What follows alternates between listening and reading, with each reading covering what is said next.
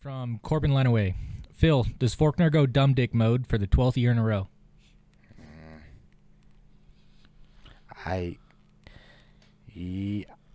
This is a big year for Forkner. It is. It's a big year. It's either you shit or it's over, dude. Oh, I'm out on that.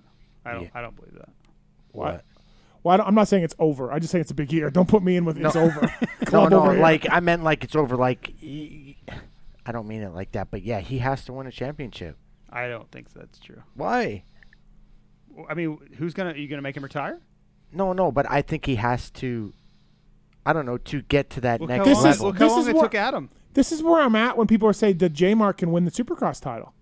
Like, it's done. He's not doing it. No, he's not doing it. No.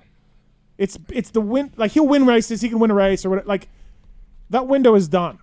He's not going to win a Supercross title, in my opinion. No, I think Nichols wins the Supercross title for starting I don't the know. 250 side. But Forkner to me is getting there. It's a big year. I think it's a big year. I think his future is sealed. There's no way you could convince me, Supercross title or not this year, that someone's not going to pay him a ton of money next year and then 450 next year or the year after. To me, too much potential, too much speed, too many wins. Like he's fine. I don't know. All right. All right, last